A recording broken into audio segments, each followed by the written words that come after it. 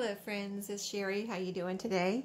Welcome to my channel and thank you so much for joining me. I hope everyone's having a great day and you had a nice weekend.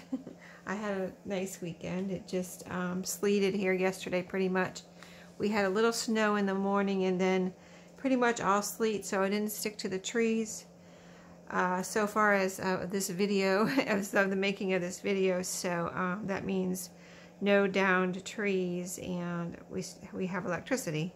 As you can see, probably my lights are on. So that's always good, right? I lived without over a week without electricity after Hurricane Michael, and it was not fun, so I don't want to do that again if I don't have to. So and it was seemed like it was cold then too. Was it? I don't know. There was a little period of time too. Maybe that was just another time that we, at the beginning of 2021, where we didn't have electricity and it was cold. Maybe that was something else, not a hurricane. But anyway, it wasn't fun. It's never fun to be without electricity, especially when it's cold. So anyway, I'm doing a little flip through of this journal today. Yesterday, I showed you how to do the coil, how I do the coil binding, and so I went ahead and finished this one up. This is the one of the journals that I am finishing unfinished projects. So this is the second one. I have two more. So we'll see how that goes. I'm feeling like I'm going to get detoured, but we'll see. So here's the outside of this one where we decorated this together with the flowers and the little like half bead stickers here that we glued on, and did some little fabric trim, the coils, and the fabric trim is on the back here too. I also, like the last one, made a little, small tassel here on a upholstery or bulb pen that can be removed, and a little bead dangle right here. Blue, this pretty blue. I don't know if that's considered lamp work or not. I'm not a, lamp work. I'm not a lamp work bead expert, but I've seen them on YouTube. So if maybe you know, but I just think it's a pretty bead. And then I have a couple other pieces on there with a lobster claw clasp, but that can be removed. So let's just do a quick flip through here. It's similar but not the same. Just as a reminder, I did stitch around all the outside of these covers just for decoration. It's a white thread zigzag stitched. I just kind of was having fun. I thought it looked really beautiful on the front and the back with the zigzag stitch all the way around there. And my sewing machine did go through it, so that was awesome. So here's the inside with the original pages on the inside here, cover, and the first page from this book. Again, use the adhesive pocket, so I have one right here with a journaling card and just a little punch out that I punched like a tag with, and it says this book belongs to, the little rubber stamp that I have there. Just stamp that on there and put it right here in that adhesive pocket. And then so we'll just turn the pages real quick. Let's see, after the first page I have, this is kind of a ledger. This is general estimate, so it was some kind of a ledger pad I got at a thrift store. Most of the things are thrifted. Once in a while I have a little printable, ephemera that I'm trying to use up that I'll stick in here in my journal. So but otherwise it's everything everything I've thrifted, things like that, so, and it's original, authentic from wherever I got it, right? So this is a page probably from this book. This was a book of stories, and this looks like one of the stories that was in one of these books. I've been using all the pages from all these type of books in these journals. A little bridge tally card here that you can write in, or cover this up with some coffee dyed paper and use the whole thing for writing or adding in pictures or whatever you want to put in there. And this is like a cardstock scrapbook paper type paper. Some vintage book page here. Looks like it's from maybe a craft book, vintage craft book. Not sure, I don't remember. It's been a while since I cut these pages. Here's just a pretty, this might have been printed. Oh, you know what, this is a copy of a printable from my shop where I have trims and things like that. So yeah, that's one of my printables. Coffee dyed paper. This looks like a page from this book. Really pretty, like matte page, and more information about that country and things. And here's a large playing card. And I was saying yesterday Or the other day on my other flip through that you could use this as a background for a picture. Wouldn't that be pretty, like a frame? We put a little picture right here, or you could do that on this side too. This is a tuck spot here. I put a milk cap up here, and I meant to leave it loose on the bottom, and I didn't. I glued it down, so then I put another piece right here, another little like chipboard piece. It's a clock, and just put some ephemera there, tucked it in. So I've got a library catalog card here, vintage, you know, and a little piece from a Greene stamp book. This is just a part of a page, I believe. Oh, my candle just went out, so I was getting some smoke there.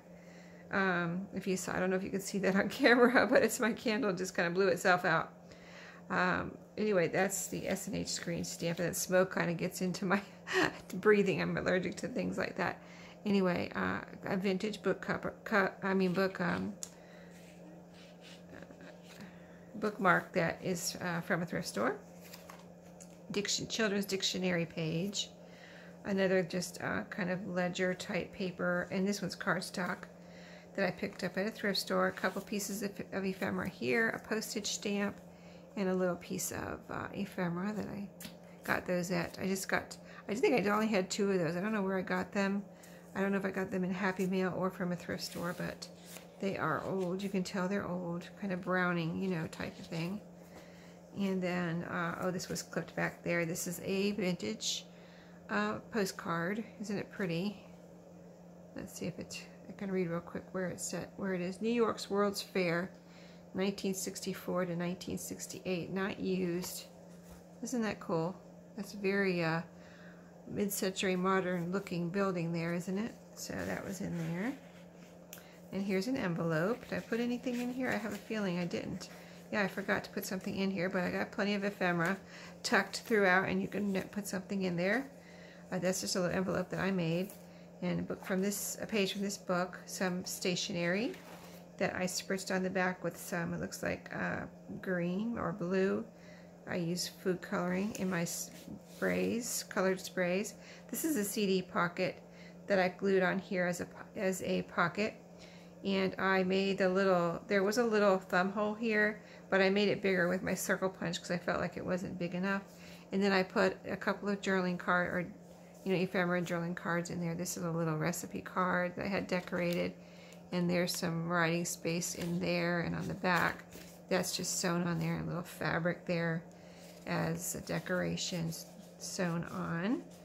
And then just some scraps here that you can turn into writing space, little lined papers and graph paper there, and a little piece of music. Oh, what is this? Wait a minute. Oh, that's on the recipe card. And then a little piece of music here that you can use in the journal. Just little things that you can write on and decorate and cut out and whatever you want to do. I guess I'll tuck that behind there. There we go. And then turn the page. This looks like a page from this book.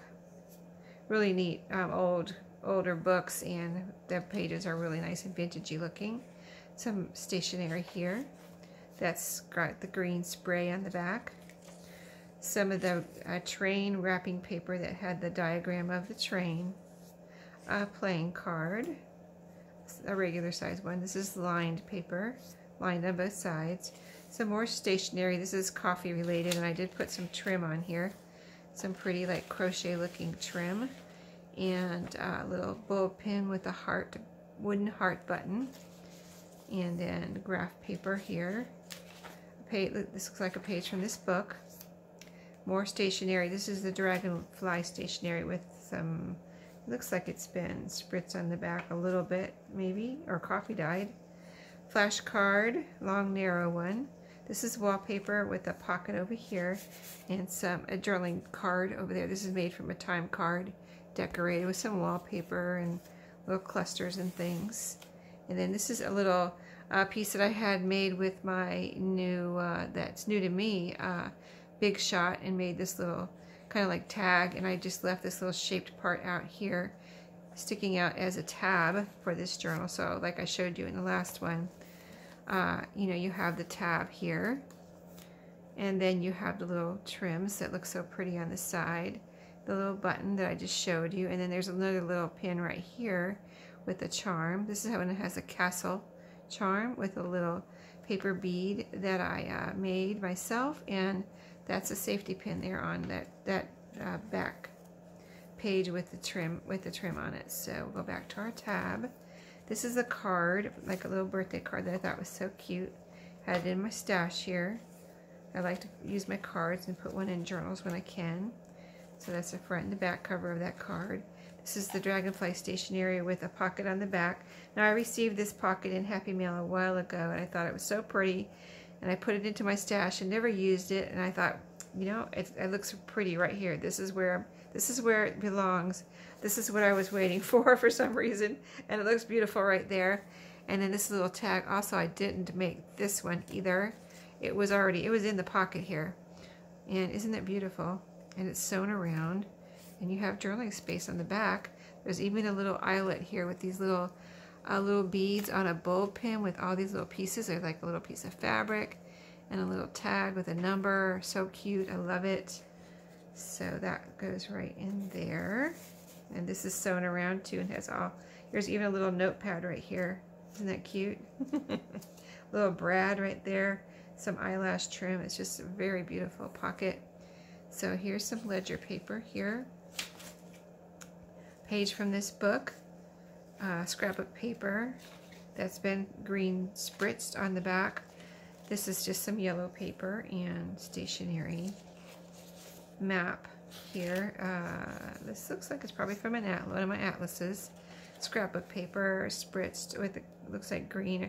Sometimes I can't tell if it's green or blue because they're both very light. I think this might be the blue one. And then this is a flashcard, a word flashcard. Just a pretty like map page from something. This might have been from my a garden journal that I took apart. There's a pretty like gardeny page here, and then there's a map showing the different possible growing zones there. I think that's what it was from. A page from this book. Here I have a doily on this craft colored page here, folded around, and that is a tuck spot. It's glued just on the edge here, so you can tuck something in there. It will hold something. And then page from this book, ledger, and this might be from a Reader's Digest. And just some more kind of ledgery type cardstock paper. Page from this book, an envelope here. Now I put a little garden. I don't know if I got this in Happy Mail or where I got it, but it was so cute. I thought I would decorate the flap here with that. So it's kind of extends the flap and decorates the back of the envelope. And then in the envelope I put some pieces that can be used to decorate with. So this is a piece of the like wrapping that I used from Your Creative Studio in the last journal. I used it to decorate the envelope, but I didn't have enough left to decorate this envelope, so I just put a piece in there for someone to use. This is another scrapbook paper that someone can use, you know, a pretty piece of green, and it's cardstocky. And this is a picture that I cut out from one of my books, backed it on this black cardstock and sewed around it, so that can be used somewhere. It's vintage. And then I did decorate this side with a pretty piece of paper that I had. I like the font and everything on here. Let me show you. It's kind of an old world font on there, so really pretty. That was from a paper that I had, like the Bill of Rights or something I had a copy of. It wasn't a printout, it was just something I had, like, you know, how they put those reproductions of those types of papers, and they're on that really cool, thick, whatever that paper is. And it's just, I had one. I had a couple, actually. I've been using them in my journals. So this is a black and white vintage photo here. I have a date here, May, I think it says 55 right there. It's a little lady standing in front of her house. So cute. There's a vintage paper clip, one of those plastic ones they don't make anymore. Coffee stationery there. It's actually coffee themed. Atlas page, scrapbook paper with a little tuck spot. This is a domino game piece here with a little Monopoly card tag and a piece of Monopoly money that is pink, so you can have fun decorating with those and writing on those. Here's the other piece of trim that I mentioned with the It's a safety pin with a paper bead and a little charm, which is a castle. So cute, right? A large postcard with the love postage on it. So cute with this little puppy. I got those at a thrift store. And a pocket here made from a blue Rolodex card. And I really dug through my ephemera, and I'm trying to destash that also along with other things. So here's a piece of like a tag I made where you open it up, you have a writing spot. It's made from an old book page. And there's some just layered pieces here with some baker's twine. So you can write inside of that. And this is a leftover printable piece that I had from when I was doing, when I was on some design teams, and just folded that up and made a little journaling spot. See, there's a line, it's real pretty. Lines on the front and the back, and then you have room inside to write. So that is in there. I think that's from Tsunami Rose. Stationery here with the bookmark that I made. It's paper clipped right here, and it's a paper clip I made from one of the spines of these books that I'm using for these journals. Just added some manila folder in the back and sewed on rickrack on each side there. This is Atlas again, and scrapbook paper, green dyed, page from this book, scrapbook paper. This is some more pretty vintage wrapping paper, stationery there, dyed on the back, page from the book. This is scrapbook paper. That was also dyed. Was that dyed on the back too? Yeah, that's got green on it. Page from this book. This is cardstock, like scrapbook paper. It's got a nice pocket here that I made with a piece of original Norfolk and Western Railroad Company. I kept a few of these for myself so I could put a few in my journals, but I sell these in my shop. And I found this in my stash today. I was like, oh good, I kept some for myself. I didn't know if I did, but it's pretty cool. These are from like 1922. I'm trying to see if there's a date on this one. Yeah, that says 1922 right there. See, it's used. It's from, it was actually, you know, original authentic ephemera, and a really cool piece, especially if you're into collecting railroad ephemera. That's who usually orders these type of things in my shop. They say, oh, I'm getting this from my grandpa or my dad that used to work for the railroad or collects railroad type and train type things. So yeah, there's a piece right there. This is the back cover where I have the other adhesive pocket with a journaling card in here. You have a little thumb spot right there. And this is just little, this is made from a old, this was from an old newspaper, and it was an ad, I believe, in an old newspaper that I had from like the 70s or something, and just decorated with a few pieces here. And there's writing room on the back, and it fits perfectly, like the size of an index card is what fits in this back pocket. And just fits right in there like that. And you've got your little thumb spot there. And then that is the journal. So this is the one we bound together. So now let me go over quickly through the goodie bag. I have this pretty kind of turquoisey blue bag here that goes, you know, with the overall colors of this journal. And so that's always fun to have a pretty paper bag to work with. And in here, same type of goodies, but you know, like I said, I've been digging through my bits and pieces here. I've got two larger like 4x6 journaling cards. This one's really pretty. I love this like argyle print on here. And yeah, isn't that pretty? Green and blue, I love that one. And here's a cute one. It says love. Got lines there.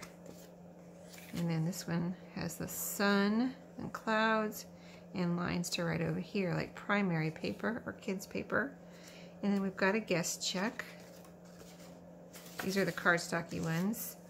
And let's see, I've got lots of little bits and pieces. So here's a little tag. It's a little circle tag with a pocket, and that has a tag in it. I made those one time on video, I believe. Some little bits and pieces like that.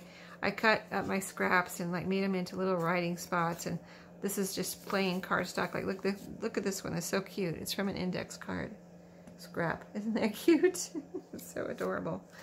And then here's a little, I guess I made a faux postage stamp with a ship. It's a picture of a ship, probably from a Reader's Digest. And then this looks like a leftover ephemera from, this is Shabby Dabby Doodah. And a little calendar piece here. This is March of I don't know what year. A little flower punch out.